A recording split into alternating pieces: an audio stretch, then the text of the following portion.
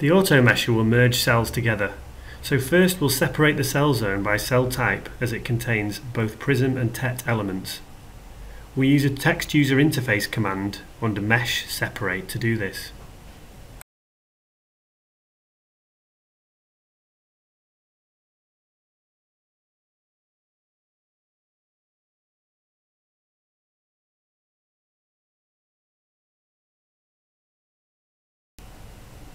Let's look at the two cell zones we now have.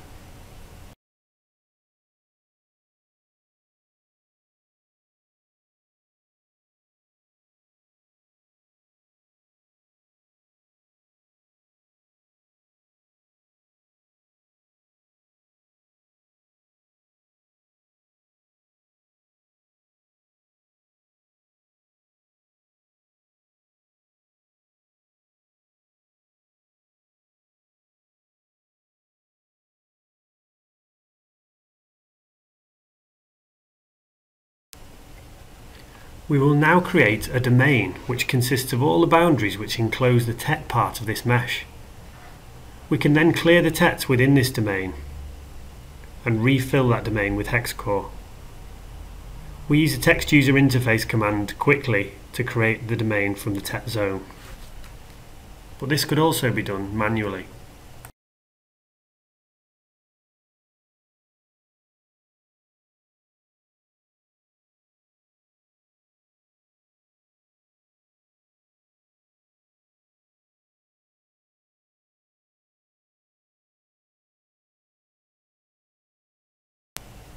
The Clear Mesh button will clear the current active domain, so the Tets will be removed. We're now left with the domain beyond the Prism cap, which we can choose to fill with whatever method we like. Here we'll fill with Hexcore.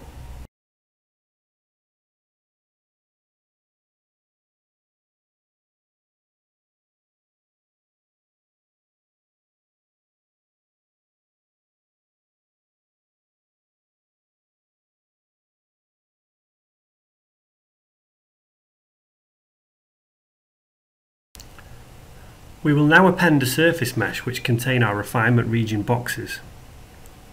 We'll use these boxes to refine the Hexcore volume, which currently doesn't allow refinement via the size functions at version 15.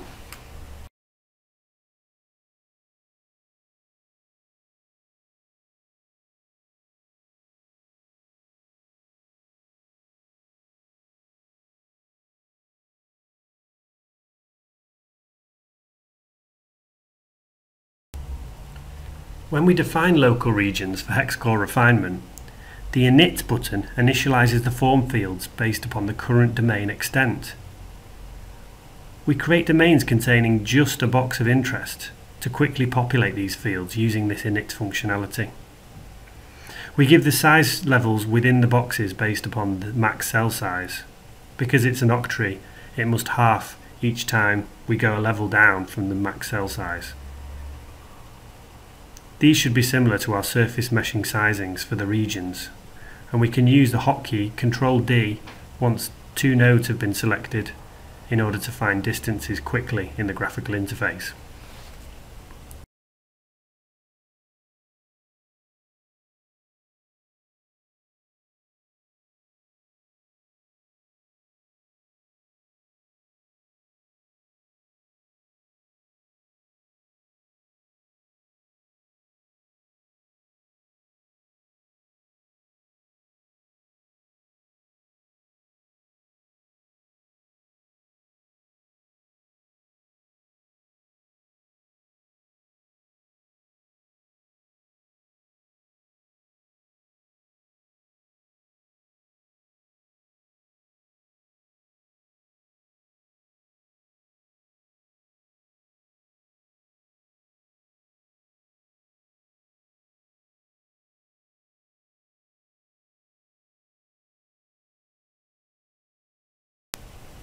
We have three refinement regions which we can now visualize with red cubes showing the max size within.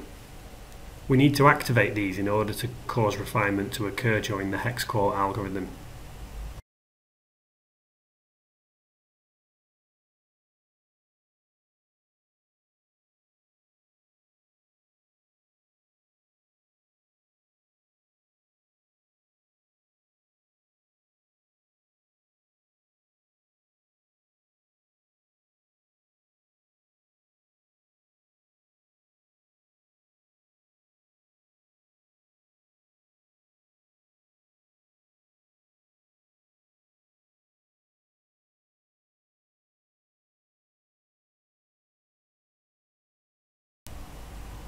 After we apply settings, again we save the mesh file so we can easily return to this point by rereading the mesh file.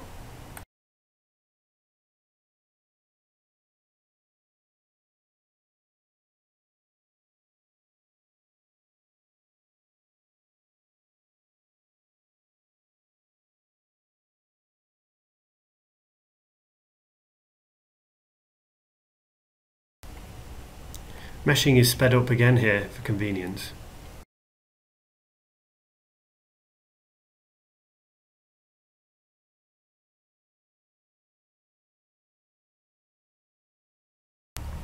Now we view the Hexcore mesh in the current domain.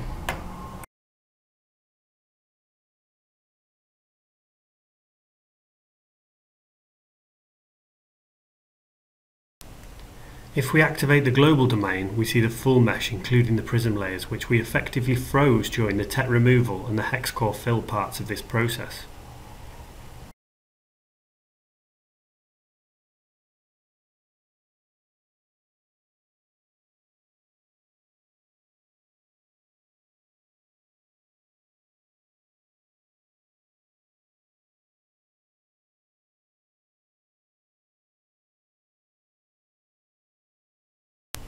We can use the Manage Cell Zones panel to rename the fluid zones or to merge them, etc. if required.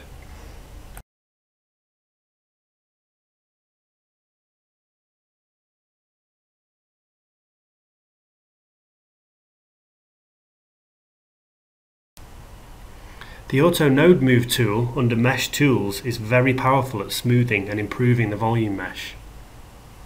This tool can even be used on volume meshes which come from third-party products.